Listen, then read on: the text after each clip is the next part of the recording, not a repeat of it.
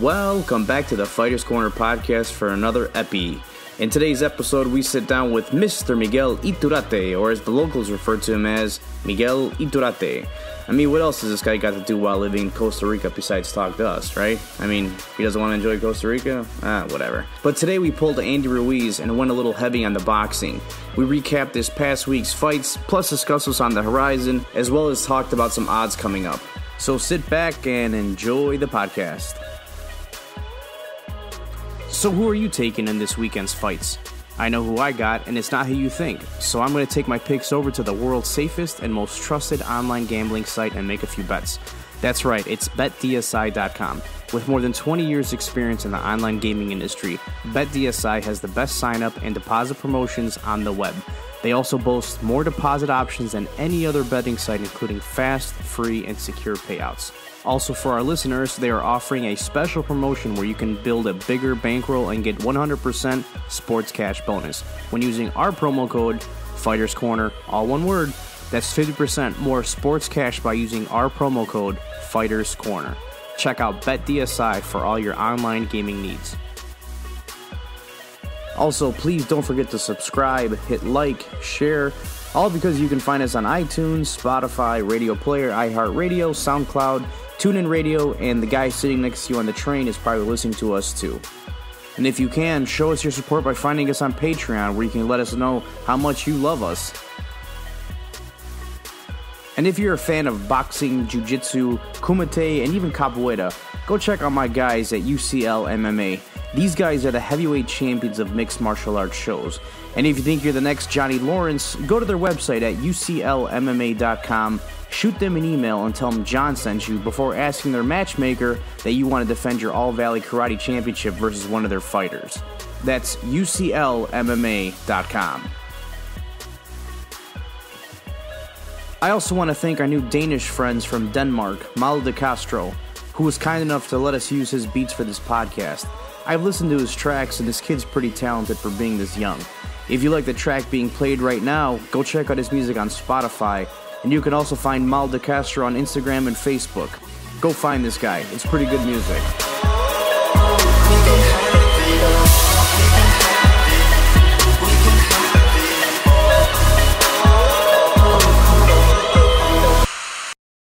Welcome back to the Fighters Corner podcast. John Goroski is with me as always, and on the phone we have Miguel Iturrate. Thanks, guys. Always great to be back, and I guess we're talking boxing today, right? We are talking boxing, and not only are we talking boxing, in the realm of combat sports, right now, boxing is really hot. It's been fun to watch. It's not only been fun to watch, but I'm going to tell you something. All these MMA guys that are sitting there going, MMA, I'm one of them. Mm-hmm. I was one of them. Once they start catching up to what's happening in boxing, I think these boxing pay-per-view numbers are going to be blowing MMA pay-per-view numbers out. Yeah, give it a little bit of time. I mean, it's a slow start, and you know, PBC, I blame this for that. I mean, the money that they've dumped into boxing, the availability that they have made it by putting it on TV, and some of the stars that they have kind of, absolutely, man, watered those seeds. It's dragged somebody that, John, you and I, I'd say about 5 years ago, the hate and disdain that we had for boxing. Yeah, it was bitter. It wasn't hate, it was just bitter. Anger. Yeah, it was, And not hate. The anger that we had towards the sport and what it had become has subsided. Yeah. And what's happening right now in boxing is just, it's actually special. It's again. So fun to watch, man. Yeah. It really, really is. The only thing that I'm having a gripe with, and this is a small one, and we could sort of like go full circle with this and sort of comparing UFC and boxing again. UFC does a good job of putting up events. Okay, their fight quality is actually pretty good. Yeah, no, for sure. Boxing, on the other hand, you don't always get that. No, the high end's really high, and the mid-level sometimes is to be desired. Yeah. But the high end right now. Yeah. It's been real fun. Really, really, really fun. So, Miguel, take me through what happened this week. And I heard that there was a fight. I might have missed it. Go ahead. No problem, Mike. Michael, take us through here. The May 4th T-Mobile Arena, I believe, in Las Vegas, Nevada, hosted DAZN Boxing. DAZN delivering Saul Canelo Alvarez against Daniel Jacobs. This fight a year ago would have probably been on HBO pay-per-view. Mm-hmm. Here, it gets delivered in a whole new mode. Yeah, the issue that I had leading up to this was my feelings of the judges. Like when Canelo fought Triple G, I thought those were two really spotty decisions. One included possibly the greatest judge of all time that an actual movie should be made about them, and that's Adelaide Bird.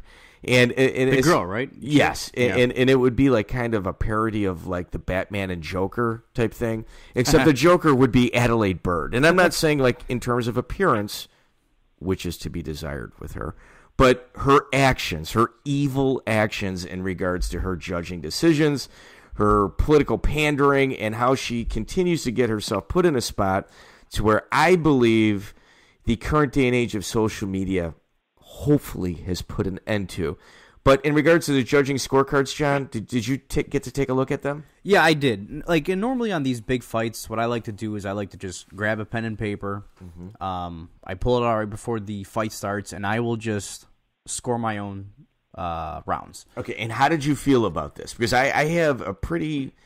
I've got a definitive opinion of what took place. Well, what I do is I don't start scoring my rounds, like counting the tally on who's winning, who's losing, up until the very end. Right. So I'll fill it out, I'll flip it, and it's a fun exercise to do. I mean, anybody to sort of like if you want to add that extra layer of entertainment and excitement, do that. I mean, try it out. It also, what it does is like the controversial decisions. Yeah. Because, if some guy pulls away at the last half of the fight, or last like 3 rounds of the fight, the last quarter, you can kind of go back and look at your scorecard going, well, maybe it's not as controversial as I thought. Right. Yeah. And also, too, it'll help prevent you from, like, if you're counting and you're tallying the rounds, like in that 10th or 11th round, you're like, oh, man, I wanted Canelo to win or I wanted Jacobs to win, and I didn't give him enough rounds. I'm going to give him this 11th and 12th round. Okay, you can't do that. You can't do that. So what did you think of the judges' scoring? Well, when I scored it, the way how I did, I thought that it was very much on par. I think my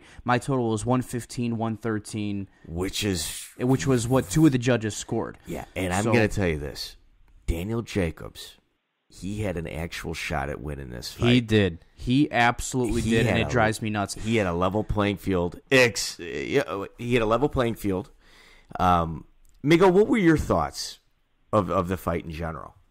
I did go into the fight looking at some of the big picture things, like, another Canelo appearance is, the DAZN contract kicking in now, picking up the second fight after the Rocky Fielding fight. This is actually one of the bigger high profile fights that you're going to get Canelo in here, I think, So I was looking at that. I want to see DAZN's delivery and things like that. In terms of the judging, right off the bat, I don't like that they sort of kind of agreed to, not really mix it up. I would have liked to have seen Jacobs probably throw about 20 punches more around. I agree with that. That would have taken some of the question out of it. And I thought he was equipped to do that because he was showing good movement and stuff. He was. But there were times where he got stuck in exchanges and it didn't work out that way. And then from there, even rounds, you kind of have to think that one went to Canelo. John and I, we kind of usually go back and forth in regards to the fights. And John, you believe that he took a few rounds off. I do. I think like rounds. I think it was 5, 6, and 7, or maybe 6, 7, and 8. Like I didn't see a lot of Daniel Jacobs as much as I did with Canelo. The pressure was definitely there. It's like I honestly think he took the rounds off. He should have applied more pressure. Well, it wasn't there. That was a big difference. I had that exact same feeling in round either 10 or 11. He had just hurt Canelo with one of the bigger punches he landed the whole fight in in round 8 or 9 right there. Yeah. And then he was okay, but then instead of upping the pressure again, he did take a round off at some point, and it was maddening. Well, that was the big difference, I thought, between Canelo and Jacobs. See, Jacobs, he came out of the gate good and tough. The first couple rounds could be debatable. I thought that he wasn't backing down. No, he wasn't playing second horse. He definitely was. But the thing is, I thought Canelo had the same intensity from round 1 to round 12, and that's why he deserved to win that fight, because he didn't take any rounds off, unlike Jacobs, who did. And if you look at body type, like if you look at like Canelo's body type, I think there's issues there. Like he doesn't really pass an eye test. He keeps going up in weight, and he's looking more and more jacked. Mm-hmm. His body is not built for a marathon.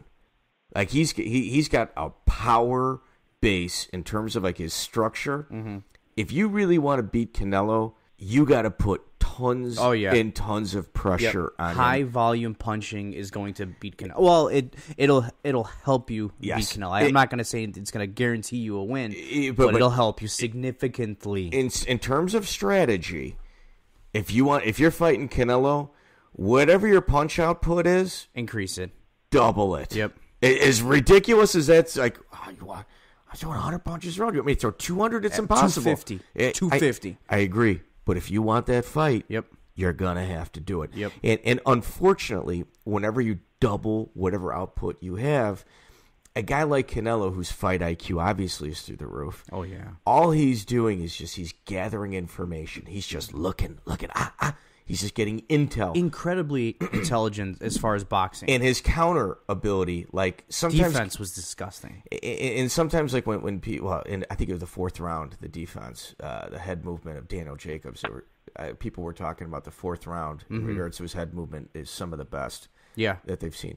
So, but with Canelo, like unfortunately, whenever you're doubling your output, you're also doubling your chances of him countering and hurting you. So you've got to be a phenomenal nail outside of just being a hammer, and that's how. I mean, that's how you're going to beat him, dude. You're going in whenever you're taking a $10 million payday. You're not coming.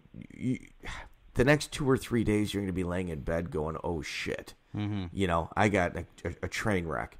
You have to. Your output's got to be through the roof. Yeah, I gained a little bit more respect for Canelo too. And I walked into this fight not rooting for Canelo, not rooting for Daniel Jacobs.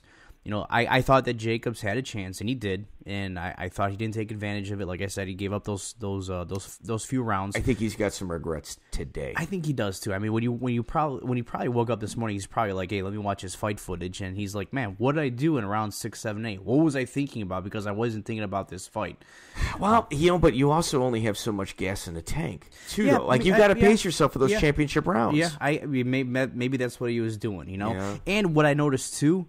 His corner picked up on what I picked up on. Or actually, I should correct myself and say I picked up on what his corner already knew, because in between rounds, you hear his corner saying, "Dude, turn up the pressure." Yeah, playing patty cake out there. You're jousting. Let's get some offense going. Yeah, and like I said, I do respect Canelo more as a boxer. Not to say that I never did before, but you're starting to see his greatness. You know what I mean? Like I thought he looked better yesterday than he did versus Triple G. I think Triple G won both of those fights. Yeah, one for sure. The other one, well, yeah, okay, drawn a second one, but he definitely won the first fight. I think so. I think so. Yeah.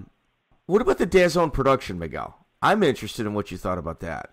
I'm in Central America, so I don't see the full-blown DAZN production, but they were, you could see the logos. You could see that on social media they were putting out the same level. So they made a big show and a big production of it. Now, what I wonder is what does that turn into the zone? There are a couple of different types of people, right? People have already, and I understand that the zone is $20 a month now, right? And you can still find the internet pages of the zone that have been updated to with the new price. So. Little things like that are always like little cracks in the armor in my book. You know what I mean? It's like, hey, they still have typos in their website. You know what I mean? So, to their credit, they had Bellator early in the day, and they were from Birmingham, England, so they were delivering fights all day, and the fights were good. So, okay, now, John, you said $20 a month is ridiculous, right? I think so. Okay, all right. What did you pay for the Triple G Canelo fight? Probably $75. Okay. So you're about 6 months in right there.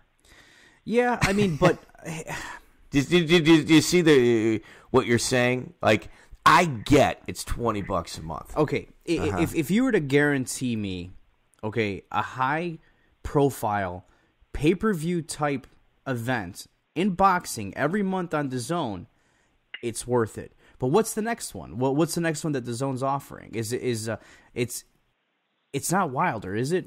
Wilder's fighting. I think Fury. Wilder's Fury. on Showtime. Yeah, Fury's Wilder's on Showtime. No, you've got Anthony Joshua June first against my fault. Andy Ruiz Jr. and that's at on Madison DAZN, Square right? Garden. That would be the next DAZN. big fight. Okay. How are they going to square all of this up with all these guys signing with different providers? How is this going to work out? It seems to like the heavyweight division. I'm not going to call it a mess because that's not the proper word. Shambles isn't a proper word either. It just seems like the standstill. It's like you've got all these ships ready for battle in the same harbor, but no one's willing to undock their ship and take it into the high seas so they can start firing at each other. You know, like it seems like people like DAZN, Showtime, they've actually complicated this more than it has like trying to kind of like make it easier. Would you agree with that, Miguel? Yeah, I mean, keep in mind what it is I think the zone has come on the scene very quickly, and I think that this has affected people on the UFC side as well. Not the zone in particular, but their ESPN contract came upon them very quickly. So what do I mean? You got a guy like Anthony Joshua who's with a representation contract with Eddie Hearn, and so he's already signed it. He's already got more or less of a structure of how he gets paid. And, that's pay-per-view shares. And, I imagine in London when he's in a stadium, it's ticket sales and things like that. So he knows his package, right? And, pay-per-view now goes away and there's his own money. And it's like, oh, yeah, we'll cover whatever's, whatever you got on your last pay-per-view, we'll make sure you get the same. So, yeah, people will take that. But at the end of the day, if the zone is really clearing a lot of money and the promoter is clearing a lot of money, then there's a lot of contracts that are going to have to get restructured for people to actually enjoy getting the bump of that money. I don't think that's just going to be easy. I think Donald Cerrone in the UFC side referred to it, that we're under contract, man. So, and those contracts are old. The contracts didn't take these relationships into account when they signed it. If you're on an 8-fight deal with a promoter and you're on the 5th fight of that deal that you signed 3 years ago, what the fuck do you think that contract says about the zone or about sharing, plus apps and things? Yeah, no, I agree with that too. I mean, it's going to be tough, and I think this is still the learning curve for not only the zone but also subscribers and the fans. Miguel, let me kick this back to you as well. One last thing. Do you think the fans need a Triple G versus Canelo rematch or a 3 to complete the trilogy? Is that necessary?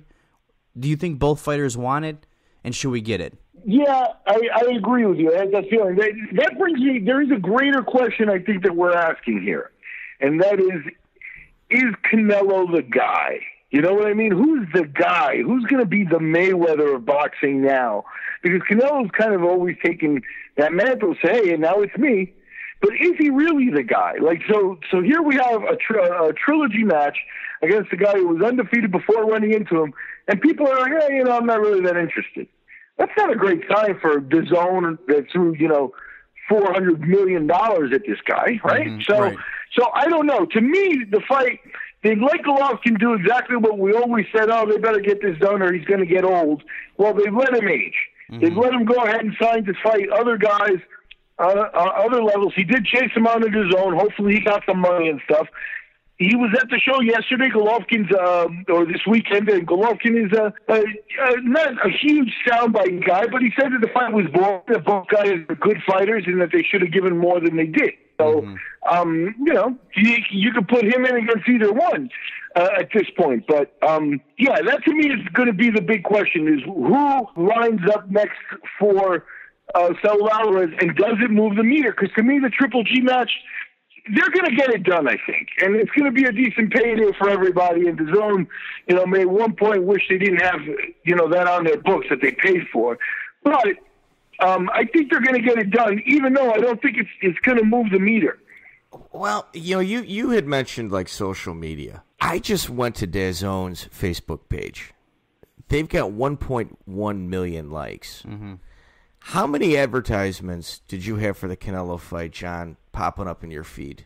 I don't remember seeing any. It. No, okay. I don't remember seeing it. That's a problem. Mm-hmm. Like when you're signing guys to more than $250 million, and your social media, as Miguel had pointed out, has got some issues on it, it seems like a shell game is being played here. Yeah. So, like, if I'm promised $300 million, and like, let's just say I'm like a training partner, or here, John, you got $300 million coming from a company. I'm a training partner. I'm coming to you going, dude, I haven't seen one ad for your fight yet. Mm-hmm. I would try to cash those checks at the currency exchange the minute you get them. Right. Yeah. I would use a different ID. This is what we're going to do. We're going to get you a fake ID. Canelo is going to sign it over to this guy. Yeah. That way, you're not on a hook for it. Right. 300. How many $5,000 checks does $300 million? Yeah, I got some IRS issues. Yeah. Canelo's got 800 identity theft charges. Yeah. Just cashing checks. Yeah, I know a guy. Miguel, what's next? What's next for Triple G? He's going up against Rolls, right? Yeah, and did that move the meter for everybody? Even Triple G didn't. It was like, who is this guy? Yeah. And I don't want to disrespect the opponent or anything like that, but here's a guy that it reminds me of when Triple G was his top rank, and he was coming off, I believe, the Lemieux destruction.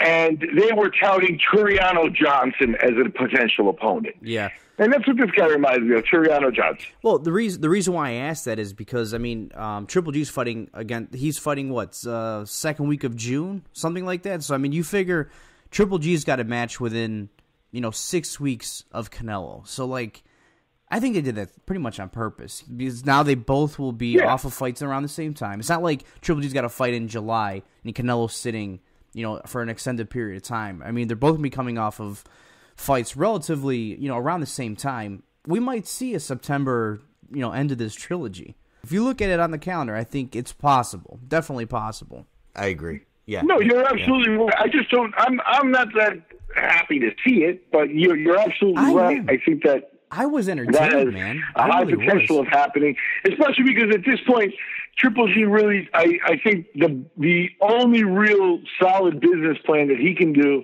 is he has to become a hitman and take as many fights as possible, grab as many paydays as possible, because he's now officially on the B side of his career.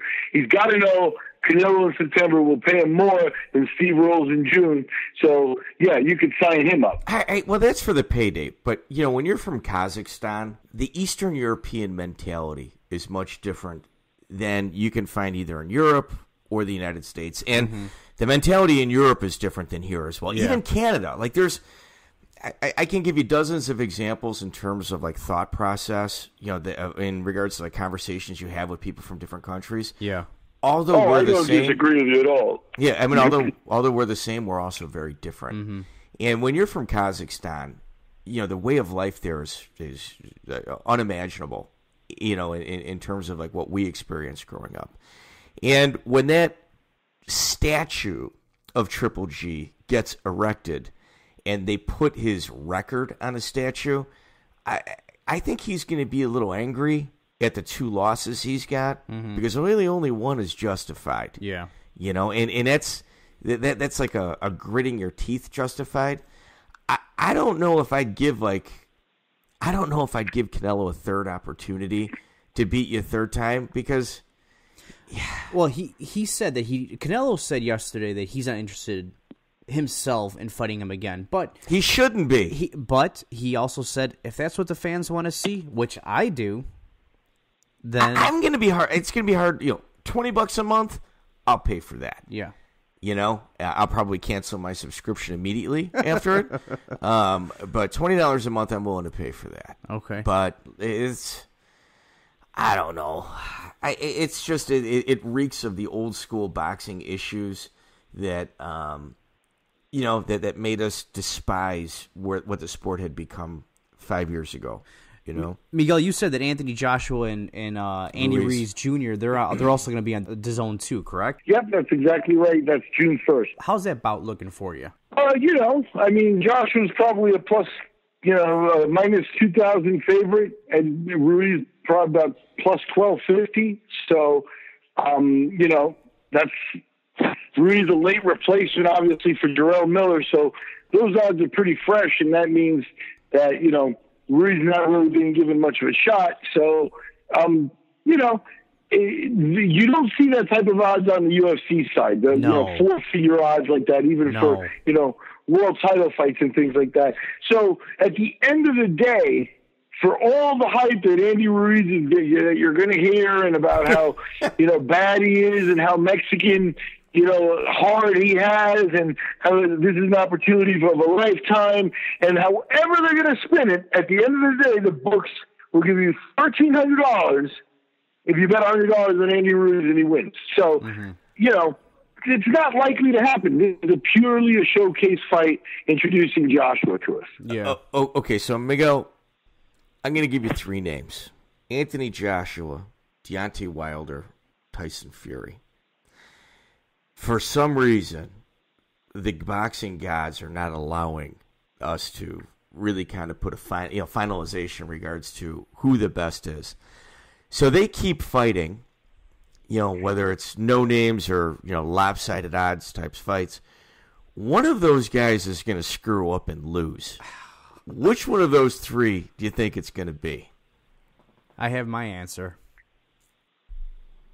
Go ahead, Jonathan. What do you got? I think it could be Joshua. I think it's Wilder. Really? Yeah, he's too wild. Wilder. He hits like a truck, but and especially in the late rounds. But he's too sloppy. He's not disciplined. I don't think he listens. I don't know if it's sloppy. It's his he's brawler. Sloppy. Don't say it's sloppy. It's his brawler style of boxing. Okay. It's you call it whatever it is you want. I'll call it. It's undisciplined boxing. How much would the world crumble around Anthony Joshua if he came to the United States, to a country that he's trying to promote for himself? Huge time difference. Yes. He's coming in as a minus 2,500, and he loses to Andy Ruiz. Like, how much of his world crumbles if that happens? And I'm not saying that it will, but what type of world are we living in if Joshua loses to Andy Ruiz? Look, Ruiz is a pro, and he's going to come in and give it a shot, and he is a decent fighter. Joshua, there's still, parts of him that are incomplete. They've been bringing him along real well, and he's been holding the belts and stuff, so he's got the number 1 spot. But there are parts of his game that are still incomplete. Mm-hmm. So, you never know. But it would be an earth-shattering thing, not on just a couple of notches below Tyson and Buster Douglas. Yeah. Mm-hmm. But just only a couple of notches below, because no one expects Joshua. Now, in the case of Wilder, I think you can build a better case for Brazil. Brazil really, hasn't moved the bar in terms of driving anybody crazy. But an Olympian at some point, has the amateur pedigree that Wilder, as the bronze bomber, gets credit for. But at the end of the day, is a guy who still took up the sport late and had, under 50 amateur fights. Brazil over that. So he's a guy who's put in the work, and, he's had time with Joshua in the ring, and that's the kind of thing that makes you a better fighter. Sometimes a good loss like that will make you a better fighter, and Brazil's got the experience of facing Joshua. Now he goes in to face Wilder, and, Wilder, there's... Miguel, hold up. Who is going to lose out of those 3 first? I want to hear this. Yeah, that's what I'm interested in. Wilder, Fury, I would go Wilder as well. Yeah, I'd go Wilder as well. So go ahead with your thought. I would go Wilder. Yeah. I would go Wilder as well. The only reason is, but Wilder does come with a couple of things that if he's not the guy, then you got to say, hey, look, we didn't assess this correctly. At the end of the day, he has Mark Breland in his corner. And that's pedigree. Whether you like it or not, that's a pedigree. And that teaches you a lot of stuff. So he will be able to manage. Is he listening to Mark Breland? I worry about there's a line, and I hate to say from Silence of the Lambs, it is from Silence of the Lambs, of what he is becoming. Wilder and his public persona have become also, as you pointed out, wilder and wilder. And I don't like it at some point. He kind of went from being an oh shucks, Alabama, guy, with the child and athleticism is forced on him with by circumstance and stuff like that. To now, I'm going to kill him, and you can't breathe the same air as me and stuff like that. It's a different rhetoric. It comes from a different place, and I don't know if I like that part. Okay, well, the thing is. This is what I see is going to happen. Anthony Joshua is kind of like the queen. He was given this throne, given this title, all the accoutrements, all of the benefits, and he kind of looks down on everybody else. Very European, in regards to social status. So now he's coming to the United States in order to introduce himself to us Americans. Mm-hmm. Am I right? Am I off on any of that? That is okay. Very accurate. So now he's dealing with a monster time difference. Mm-hmm. So his fans are now going to have to be up at about 2 a.m. in order to watch his fight live. Yep. Right? Which is his fan base. He won't have the Wembley crowd behind him. Okay. And he's fighting an absolute nobody that doesn't have a single shot in hell at a pay-per-view price. What's going to happen is he is going to have his lowest draw in his entire career, and whatever foundation in regards to negotiating ability, they're going to be laughing at him. Like he literally just stepped in a bear trap, and he doesn't even realize in regards to negotiating and throwing his weight around. The platform that he's been using in order to urinate on everybody else, I think is going to be taken from him based on these pay-per-view numbers. Mm-hmm. It's going to be tough for him. Am I off on anything I just said right now? No, I mean, it's right there. Pay-per-view numbers where, though? In Europe England? And here. Absolutely. And I know Europe's got a different pay-per-view model. Here it's based on the zone. Here it's the zone membership. So it has nothing to do with pay-per-view. Okay. The only stat that they can provide to the public is subscribers, right? That's all they got, right? That's all they have. Unless they have a war chest, I imagine. They might have some type of advertising money coming in. They do have a limited amount of commercials, I guess, that they sometimes show. So I'm not sure. But I will tell you this, that one of the things that's accurate there, too, is that the zone is, because they're the new guys, right? So what happened? Tyson Fury went and signed with Bob Arum, and Bob Arum is firmly with ESPN and ESPN Plus. Oh, and they happen to have the UFC, too, right? So now, right off the bat, the ESPN app is a competition for the zone, and it's a monster that's out there. And at the end of the day, you're fighting the ESPN brand, which is an international brand already. Yeah. So the zone already looks hokey, like D-A, I can see Chinese people like D-A-Z-N, what's D-A, you know what I mean? Mm-hmm. It's like you're pointing out, the name is hokey and stuff like that. ESPN doesn't have to deal with any of that. The UFC doesn't deal with any of that. Bob Arum and Tyson Fury aren't dealing with any of that. That's what they got going on. On the other end, you've got Deontay Wilder. Deontay Wilder's still more on traditional television and stuff, but on Showtime, you know what I mean? And Showtime will put still back a big pay-per-view if they have to do it that way. And Showtime is probably not far behind in doing streaming as well, right? Yeah. So everyone's going to do it, right? You're in a situation there with, the zone might be the splashy big name now, but will they be there in 10 years? Mm-hmm. Because the ESPN game is that no one at ESPN is like, oh, are we running the risk of like we won't be, could we lose the company in 10 years? There's none of that at ESPN. That's an established, that's an established company. You can say the same thing for Showtime. HBO would have been better, right? The HBO being a little more powerful maybe, but at the end of the day, Showtime still sits there. You get the premier boxing champions with them and their war chests and stuff. So the Zone could very well have gobbled up what they could, and now be like, they got the 60%, and now they're like, oh shit, what do we do? You know what's kind of strange, and I kind of equate it to late 90s, early 2000s. There was a big stock boom for like .coms. Mm-hmm. Like if you had a .com, even if it didn't make sense, you had just tons and tons of funding. Mm-hmm. And there was dedicated websites to these businesses that F Company was one of them, .com, and it was just making fun of these ridiculous business models with these companies that were just flush with cash they might as well just put it in a pile and set fire to it. Yeah. These apps that are coming out right now in regards to the fight game, it seems like that there is a firestorm in regards to trying to corner the market. Everyone is just trying to figure out this whole fight game entertainment thing with apps.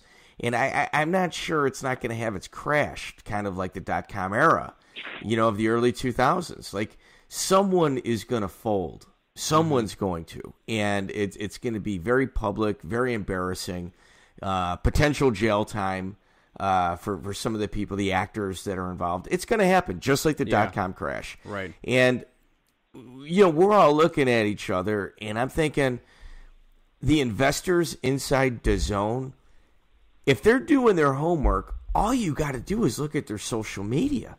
I mean, if you're spending $250 million, you better have 30, 40, 50 million followers. Mm-hmm. When you're at 1.1 million, I mean... They're still young.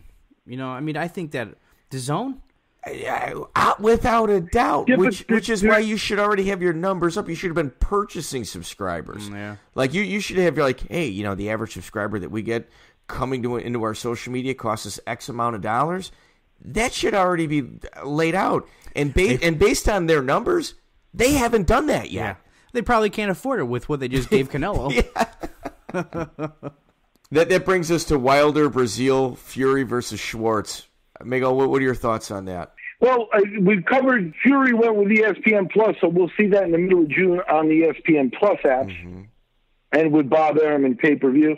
And, Fury fighting in Vegas against a European opponent, that's purely an introduction fight again for Fury and a payday for Fury. Stay busy for Fury as he waits, for someone to come to him and produce another big fight. And by someone, it's, going to be Joshua or Wilder. So we'll see how that goes. The odds on that has Fury at minus 5,000. Oh my God! And Schwartz at about plus 2,200. So again, a pure showcase fight. And in Wilder's case, you've got Wilder favored over Brazil. That fight actually is going to be, you've got Brazil and Wilder's actually the next one up to bat. That comes to us May 18th. Wilder at minus 800, Brazil plus 550 on the comeback. Jeez. I don't know. I mean, I think there's going to be, all three of these guys, taking these stay busy fights. I think eventually... one of them's going to slip. One of them's going to slip, and the boxing community is going to kind of say, all right, we've kind of had enough with this. And someone's numbers, someone's going to get exposed. And I'm not saying just in the ring. I'm talking in terms of finances as well. One of those three is absolutely going to get exposed, and it's going to be a lot of fodder for the other people to make fun of the other guy. And rather than them losing in the ring to eliminate them from contention, it's going to be based on, well, you only got X amount of likes on your last post on social media, buddy. Guess what? You're no longer in the round robin. Yeah, and it's kind of ridiculous, but that's where it seems the sport has gotten to at this point.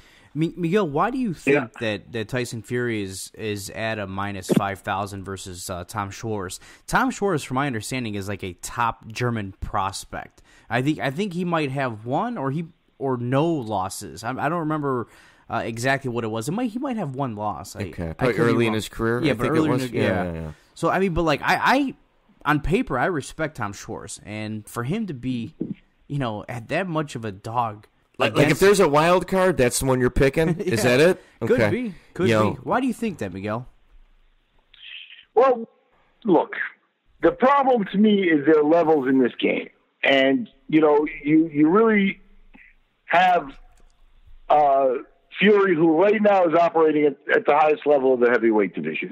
You can't argue really that. Put that much. That's not in dispute or anything like that. So you've got a situation where you're talking about the world's elite guy, and he does it with a joy of life, a joie de vivre. You know what I mean? Because he's not your typical heavyweight who's trying to take your head off, right? Yeah. So you've got Fury who does that sort of stuff. And, he got dropped twice against Wilder, but other than that, he probably won every single round. And, once we start looking even at BoxRec ratings, I think BoxRec ratings show and understand that there are going to be,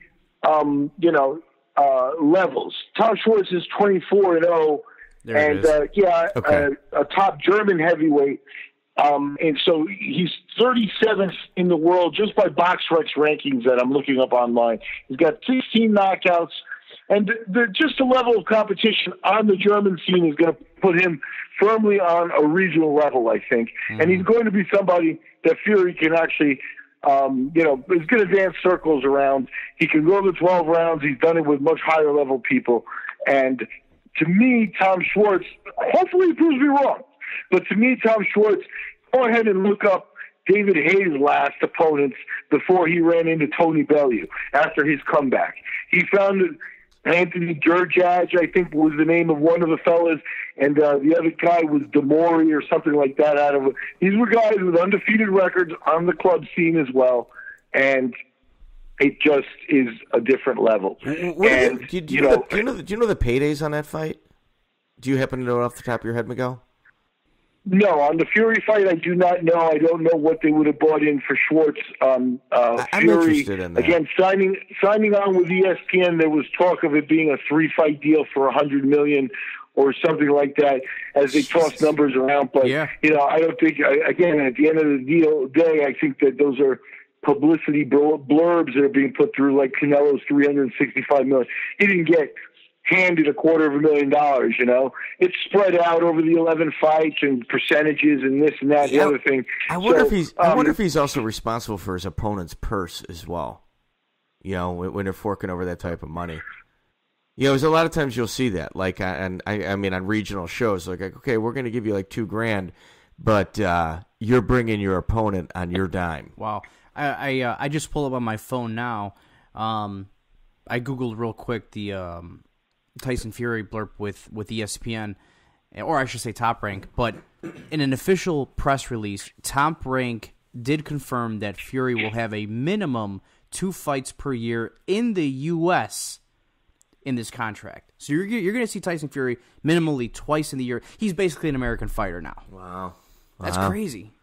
That is crazy. So they're going to try to push his brand. He might move here. You might as well. Yeah, I mean, there's a bunch of trailer parks in Illinois that he'd probably be welcome to. Like the giant converted Greyhound bus from Europe, Miguel. How many cargo ships do you think they need to bring that over?